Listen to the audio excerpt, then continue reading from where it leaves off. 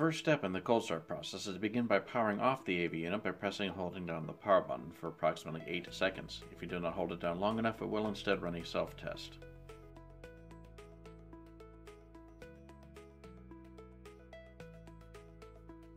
After the AV unit is powered off, the second step is to disconnect any load that is attached to the unit. The third step is to disconnect the AV unit from any utility power, either from the back of the UPS or from where it plugs into an electric outlet. The fourth step is to power on the AV unit again by pressing and holding down the power button briefly. As the unit starts up, it will begin a brief self-test.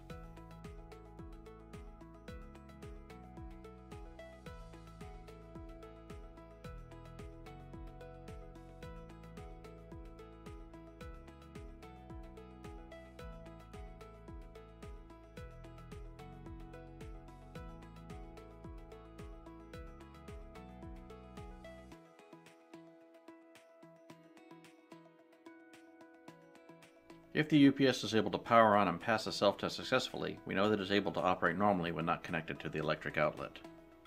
Cold start step number 5, reconnect the power to the UPS. If the input power is acceptable, the UPS should be able to transfer back online normally. If it's not able to do so, you may need to have a licensed electrician troubleshoot and fix the problem with the outlet. The first step in the brain dead process is to begin powering off the AV unit by pressing and holding down the power button for approximately 8 seconds. If you do not hold it down long enough, it will instead run a self-test.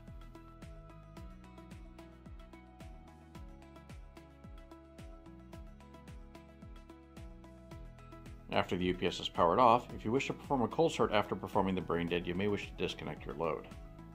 The second brain dead step is to disconnect power to the AV unit, either from the back of the UPS or from the electric outlet. The third step of the brain dead process is to remove the front cover and then disconnect the battery for approximately 25 to 30 seconds. You may hear a brief click if you do so. Don't worry, that's perfectly normal and indicates the unit has discharged properly.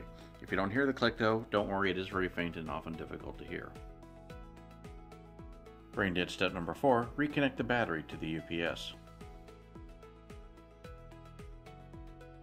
Brain dead step number 5, reconnecting the power to the UPS. Optionally, you may wish to power on the UPS before reconnecting the power to it in order to perform a cold start after performing the brain dead. Brain dead step number 6, powering the UPS back on again.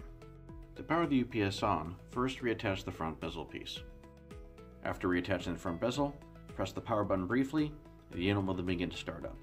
After a little while, it will then run a self-test. If it passes the self-test, you have successfully completed the process.